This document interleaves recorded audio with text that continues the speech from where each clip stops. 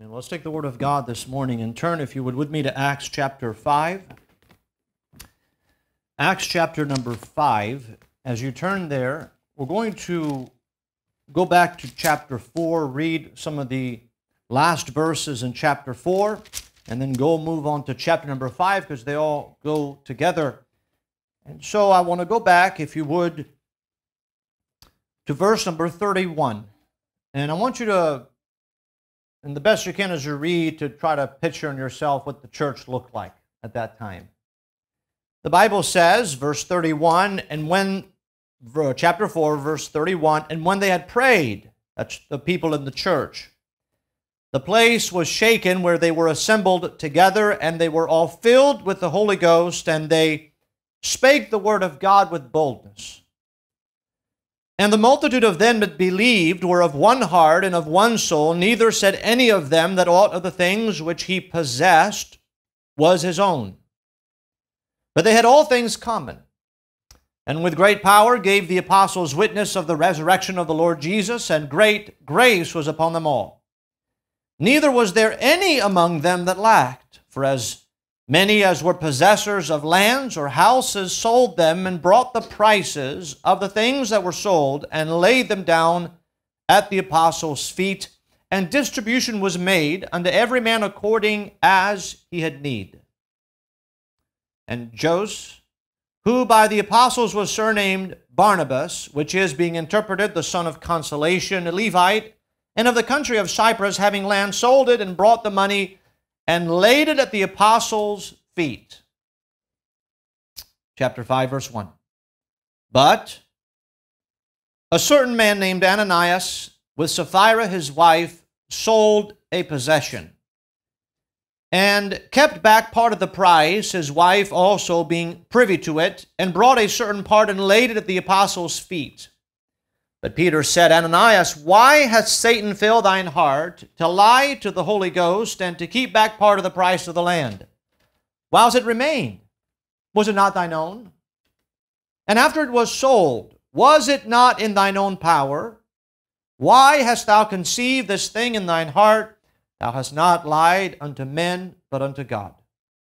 And Ananias, hearing these words, fell down and gave up the ghost, and great fear came on all them that heard these things. And the young men arose, wound him up, and carried him out and buried him. And it was about the space of 3 hours that his wife, not knowing what was done, came in. And Peter answered unto her, Tell me whether ye sold the land for so much. And she said, Yea, for so much. Then Peter said unto her, How is it that ye have agreed together to tempt the Spirit of the Lord?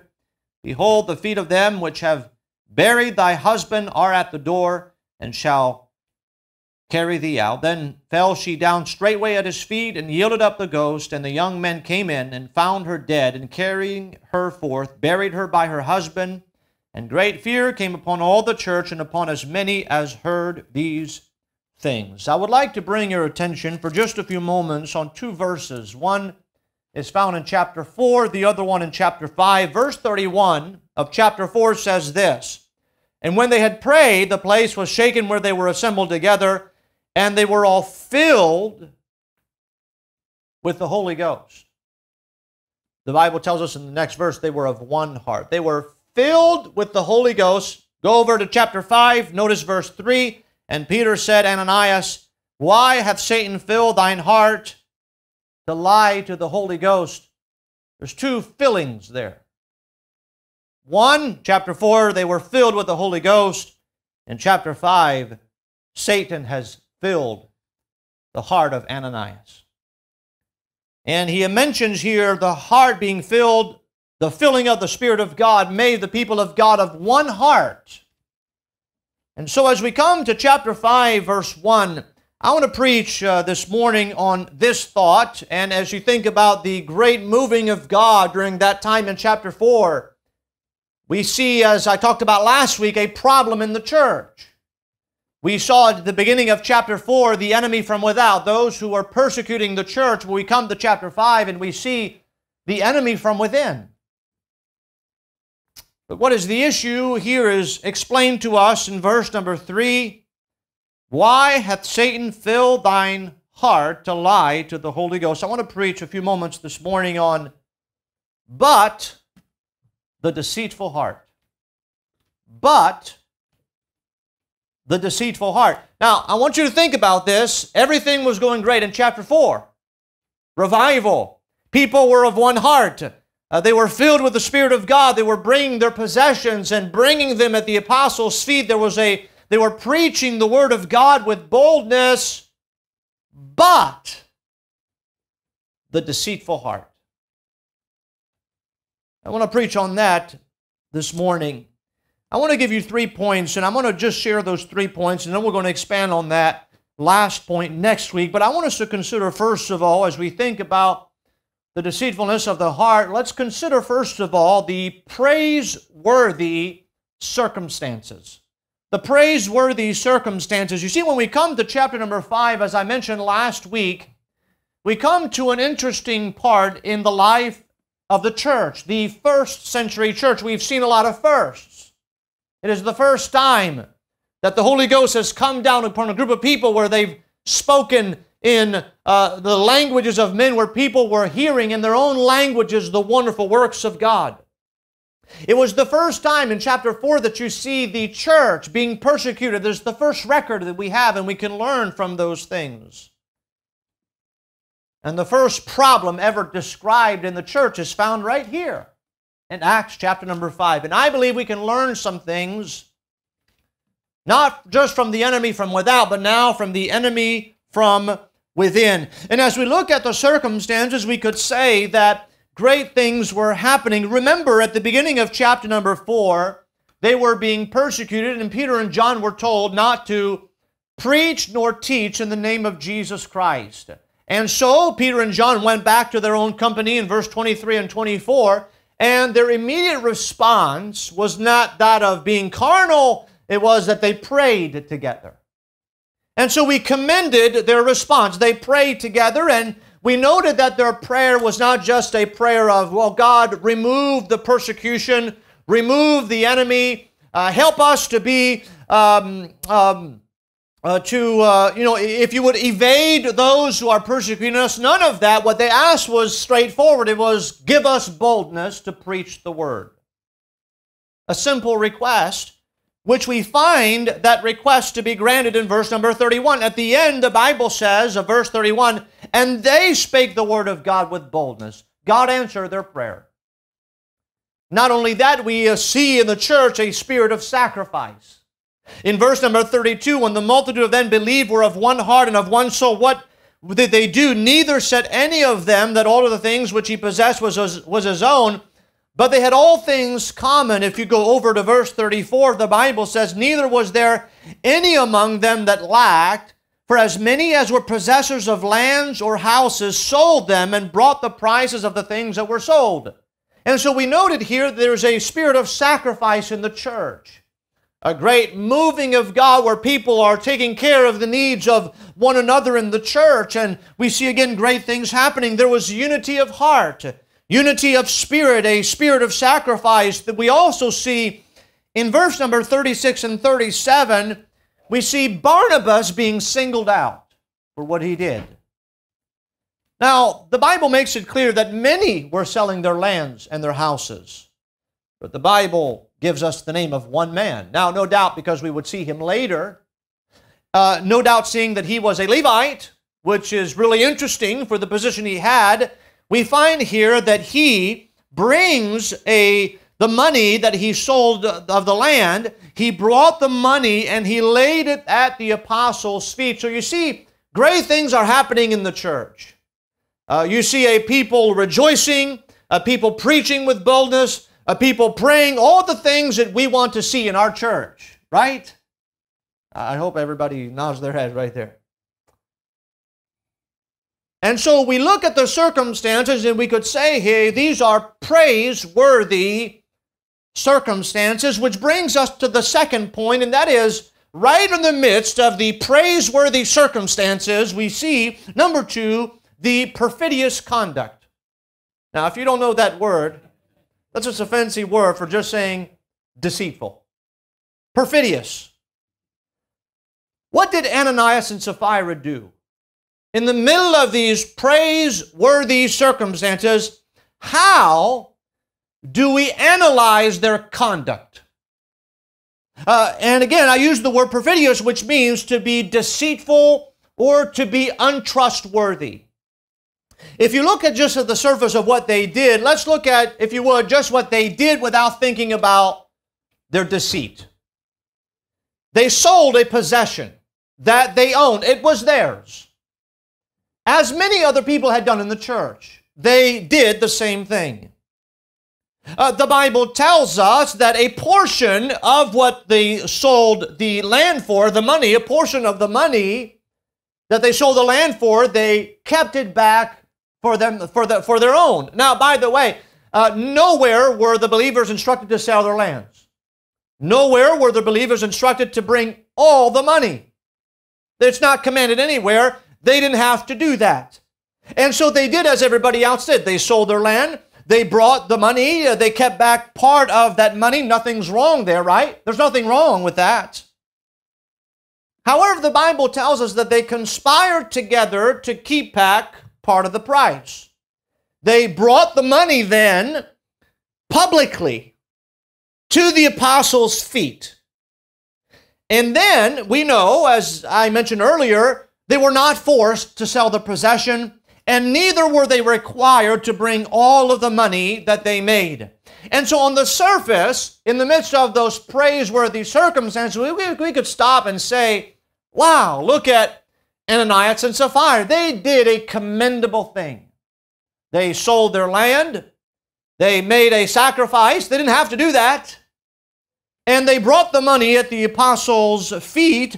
But however, we see that the Bible tells us in verse number 2, and they kept back part of the price, his wife also being privy to it, and brought a certain part and laid it at the apostles' feet. In other words, we make a connection with what Ananias and Sapphira did back with what Barnabas had done.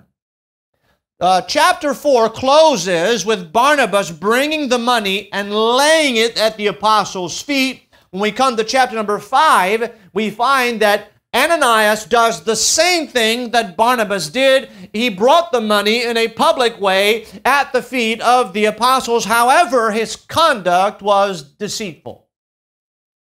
It was not genuine. As I mentioned, it was perfidious.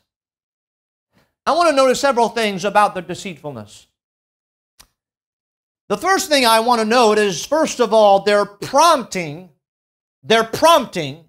was deceitful. We ask ourselves here, what is it that pushed them to do what they did? There is only two options.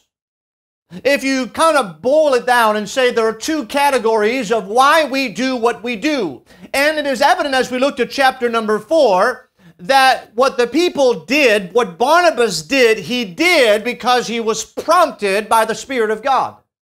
The Spirit of God told Barnabas, hey, sell your land. Some of your brethren can use it. And so you go ahead and do that, sell your land, and bring back part of the price. And so we see their prompting was, however, was deceitful because Ananias and Sapphira were not prompted by the Spirit of God.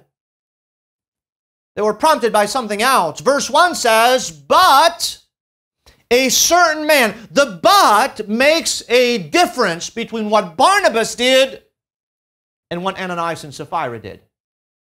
It lays a distinction between, right, those who were operating, being filled with the Spirit of God, being prompted by the Spirit of God, with here a man and his wife who are being prompted by something else. You see, Barnabas had been seen bringing the money of his possession at the apostles' feet. That is how we leave Acts 4. The language of Acts 5, 1 and 2 does not indicate that Ananias and Sapphira conspired when they received the money. In other words, I believe that even before they sold their possessions, they had intended on keeping back a part of the price. So it's not like, right, they sold their possession intending to give it all, and when they received the money, then they said, well, you know what, let's keep back part of it. No, the conspiring took place before they even sold their land. That is what the text seems to indicate to us. And so they were not prompted by the Holy Ghost, as other believers had been. They were moved or they were prompted by something or someone else. What is it that prompts us to do what we do for the Lord? Now, I don't want to analyze what we do for the Lord. I want to analyze, and I'm concerned about what prompts us to do what we do for the Lord. Because on the surface, nothing Ananias and Sapphira did was wrong. They sold their land, they kept back a part of the price, and they brought the majority of the money and laid it at the apostles' feet. There's nothing wrong with that on the surface in those acts. That's what everybody in the church had done. But the difference lies in what prompted them to do what they did.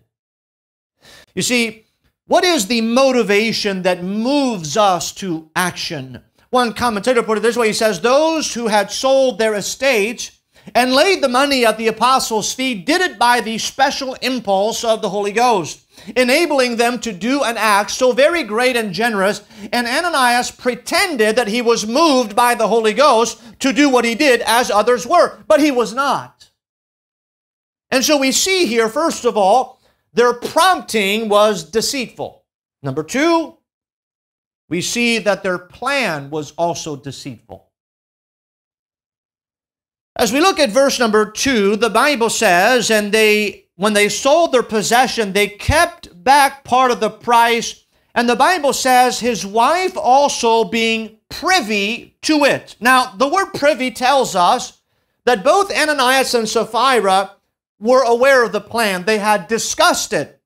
They had talked about it between both of them. Later on, when Sapphira comes into the church, the Bible says in, notice verse number 9, then Peter said unto her, how is it that ye have agreed together to tempt the Spirit of the Lord? So they had talked among themselves, and they had determined how much they would keep for themselves. And so they set a motion in a plan to be deceptive, a plan that, as many of the people in the church had done, they had sold their lands, their houses, and the believers in the church had brought all the entirety of their possession at the apostles' feet. Barnabas was one of them. And so Ananias and Sapphira thought to themselves, as they were being prompted, as they saw Barnabas do that, they thought to themselves, hey, we can maybe be like Barnabas. The apostles gave him a special name. He was chosen. The apostles kind of marked him and says, hey, we're going to call you Barnabas. Hey, if we do this, maybe we can have a special name, just like Barnabas did. They weren't led by the Spirit of God. They were prompted by something else, and their plan was also deceitful because they wanted to make it appear as if they were being sacrificial, and maybe in part they even were. Remember, they were not forced to sell their land. But they wanted to, as Brother Town said last week, they wanted to take part in the sacrifice to receive the praise, but they really were not sacrificing as others had been. And so their plan was deceitful. Their prompting was deceitful. Their plan was deceitful. Thirdly, we see their performance was deceitful. Notice what happens, verse 2, and kept back part of the prize, his wife also being privy to it, and brought a certain part and laid it at the apostles' feet. Can you see in your mind Ananias walking with the money? He's walking inside the church. Can you sense? Now, we know, but we know, can you sense the pride in Ananias as he walks in? What is he about to do? He is about to bring publicly the money, and he is going to put it at the apostles' feet. Can you sense, can you feel that? Now, put yourself, we don't know the story. We're just living in the church. There's an exciting time going on, and people have been selling their possessions and their houses, bringing it at the apostles' feet. And here's another one. Ananias, and there he comes. He walks in, and everybody's like, wow, look at that. Ananias is coming. He's got money. We think about it. We see that was all an act. And perhaps most of the people in the church thought, that's just regular. He's doing what everybody else has been doing. His performance might have been even perceived by some as a humble act. Yet it was the complete opposite. He was seen, think about it, he would be seen laying the money at the apostles' feet. So I would imagine if we had the platform today, the apostles here maybe were, depending on what was going on in the service, and here Ananias comes, and the idea of laying at the apostles' feet is Ananias would come, and he would come to Peter, and he would get down, and he would lay the money at the apostles' feet. He would bow down, and so people would look at Ananias and would say, wow, look at that humble man. Look at the sacrifice that he's made. Look at that man. He must be commended. Do you see him stooping down? Do you see him thinking about how everyone around him will praise him for his act of humility? And yet at the same time, he was oozing with pride. Ananias might have thought, everyone will want to be just like me. I am a role model for everyone. But he was not. You see, his performance was deceitful. His prompting was deceitful. His plan was deceitful. His performance was deceitful. But also we see, number 4, their profit was deceitful. There is an expression we find twice, verse number 2. The Bible says, and they kept back part of the price. Verse 3 says, but Peter said, Ananias, why has Satan filled thine heart to lie to the Holy Ghost and to keep back? Now, the expression here, keep back, means literally this. It means to set apart. Another word that is used that you find in Titus is the word to purloin, which means literally to embezzle. And I'm thinking, wait a minute, that was their money. You're right, it was their money. But you remember what they did? They were pretending they were giving it all to God. So what they were doing in their very act, by pretending to bring all the money but keeping back out of the price, you know what they were doing? They were embezzling money. God's money. You see, it is something, that word that kept back has the idea in the Greek word, in the Greek sense, it is to do something in a clandestine way. The Greek word is used only 3 times in the New Testament, twice here in Acts chapter number 5, and the only other time it is used in Titus chapter 2, verse 9 and 10, where it says, exhort servants to be obedient unto their own masters and to please them well in all things, not answering again, not purloining. Don't steal from your employer. That's the idea. Don't embezzle money.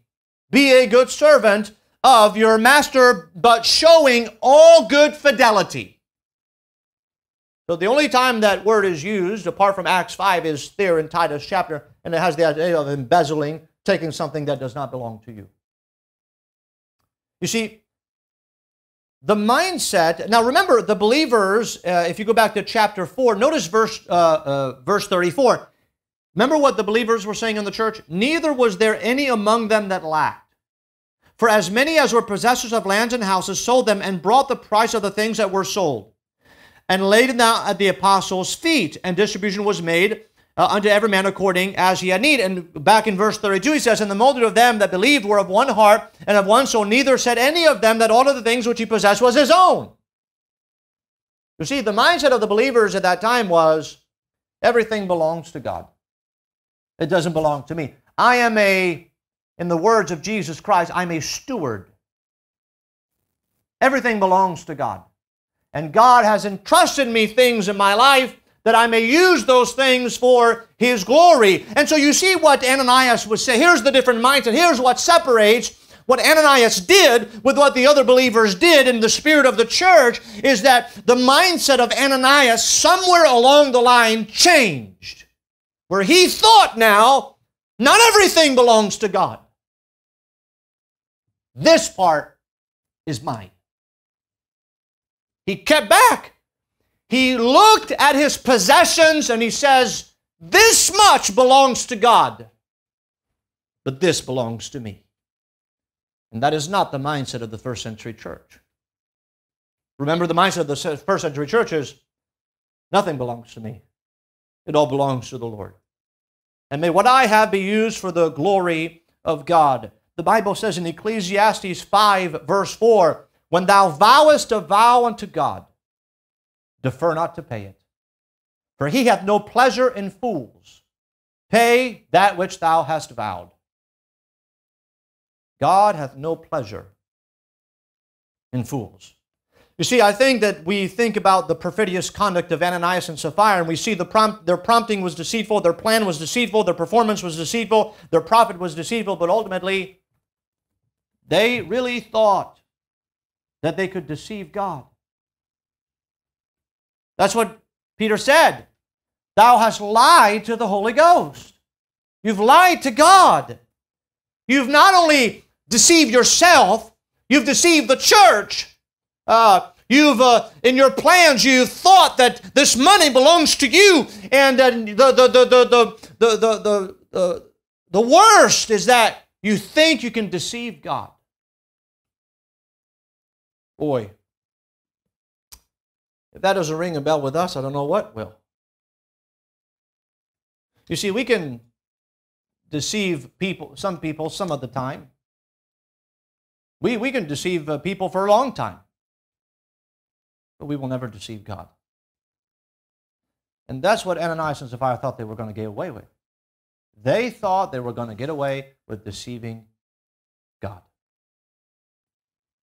Now, we see the praiseworthy circumstances. We see the perfidious conduct. But thirdly, we see the prevalent cause. What happened to Ananias and Sapphira? Why did they do what they did? What was the reason behind their perfidious conduct? Do we want to know why? Isn't it interesting that Peter asked that question twice? Notice verse 3. Peter said unto Ananias, Why hath Satan filled thine heart to lie to the Holy Ghost and to give back part of the price of the land? Whiles it remained, was it not thine own? And after it was sold, was it not in thine own power? Why hast thou conceived this thing in thine heart? Twice, Peter asked the question to Ananias, why? Why? You see, the heart is mentioned twice, verse 3, verse 4.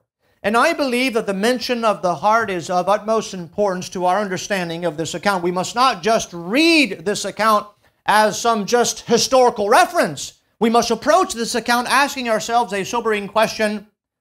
What does this chapter teach me about myself? Are we aware that Ananias and Sapphira are no different than me and you? They're no different. They are just like me and you.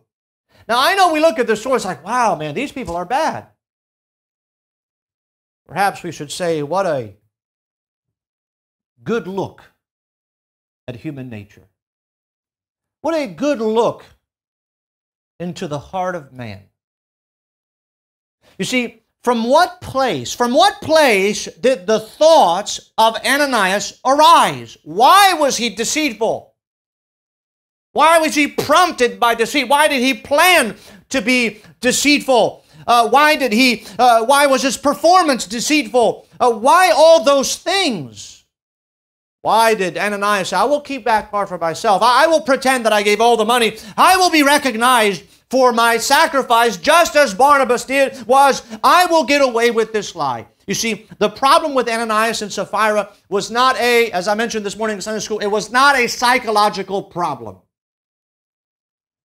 We must not only condemn the conduct of Ananias and Sapphira, but we must also confront the sinful nature of Ananias and Sapphira. You see, our society has a great problem today, where all that the society does is analyzes the problems. And you go to the psychologist, and the psychologist says, okay, well, that's the problem. Yep, that's what you do. Yeah, that's what you do. Yep, okay, well, tell me. You lay on the couch, and you tell me all your problems. You tell me all your behavior, and often you make an assessment of the behavior, and this is why. And often we say, well, this is what's wrong with you, and you're not thinking the wrong way. And we have to stop thinking that that's the great problem with the world. Why? Because you can take the most educated people in this world, the people who have the most knowledge, and yet there's something they have in very, very common to those who have very little knowledge. Martin Lloyd-Jones, he said, people talk so much about psychology, but it is there that they are wrong. Because psychology simply means the understanding of people and their behavior in totality. Here in the Bible, and here alone, you get a true assessment of human nature and an analysis that reveals a profound psychological understanding that the thoughts that arise in the mind of men come from the heart. And what society needs is not a new way of thinking. What society needs is a new heart that can only be found in the person of Jesus Christ. You see, it is not the mind, but the spirit, the heart, the deeper part of human nature that causes the trouble. That is what is often forgotten today. And society tries to go into some of the worst neighborhoods of our country, and they try to deal with people in the psychological way. And they never deal with the spiritual issues. Our Lord Jesus Christ, if you turn with me in Matthew chapter number 15.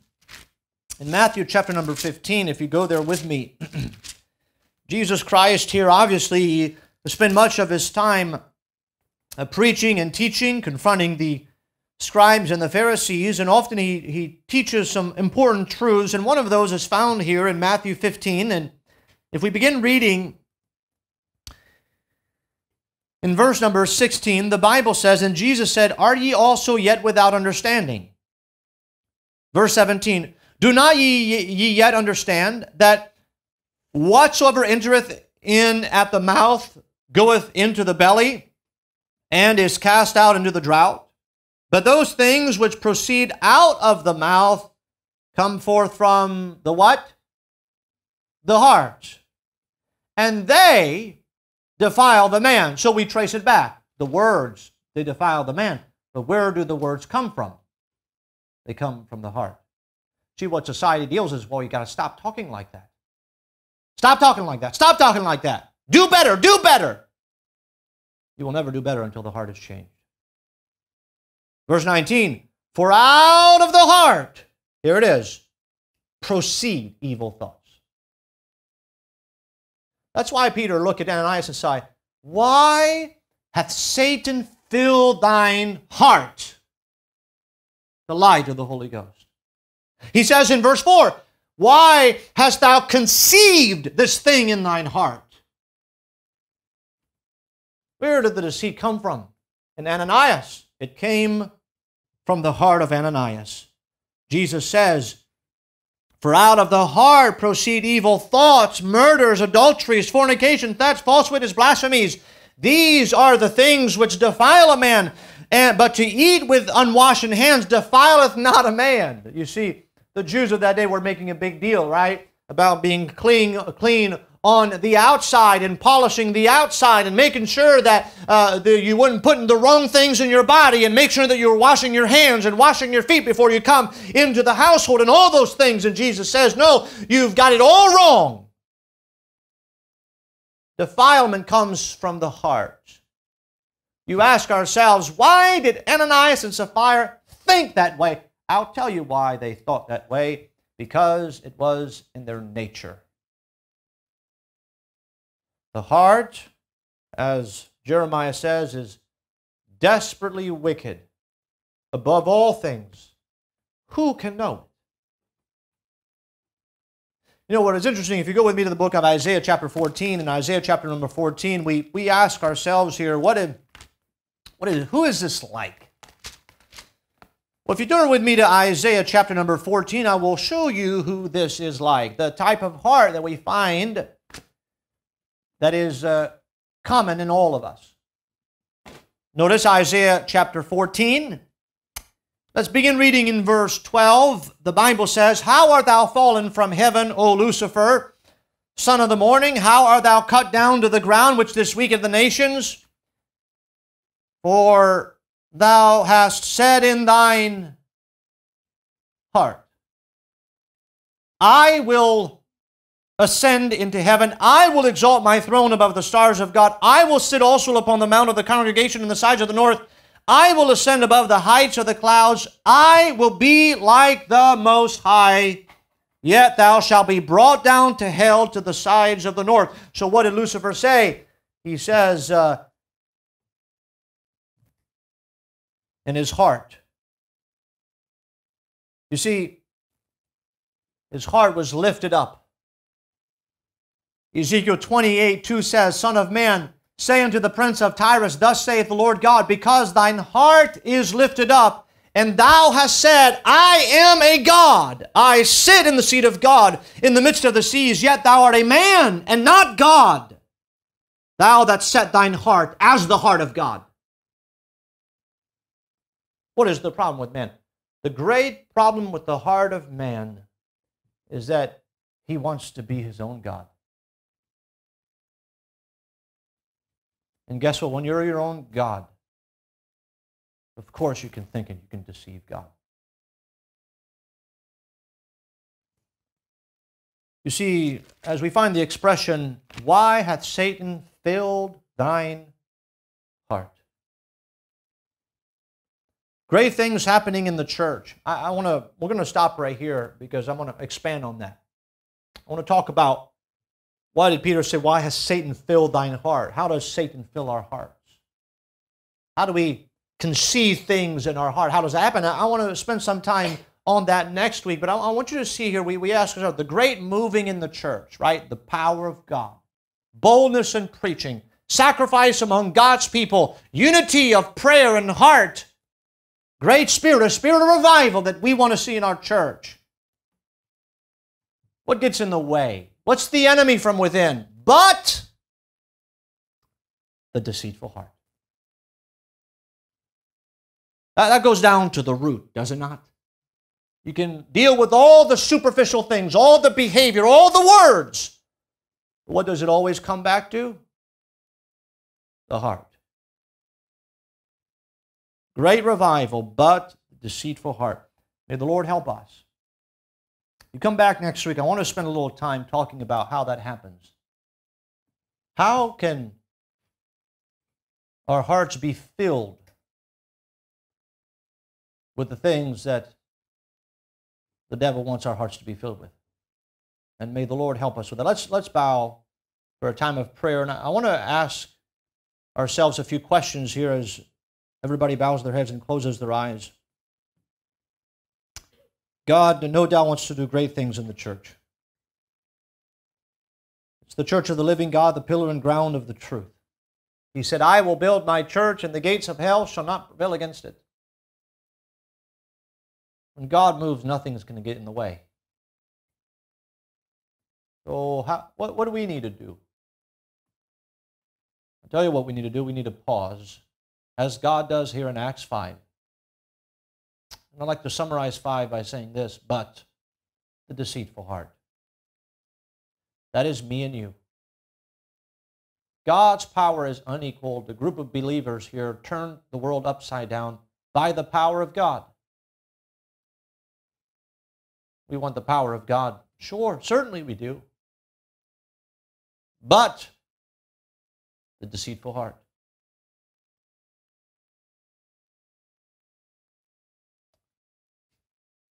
What does greater damage to the church, I believe it is true of church history. What has done the greatest damage to the church is not the persecution of the saints. What has done the greatest damage to the church is the enemy from within. My and your heart. And so may the Lord help us to examine ourselves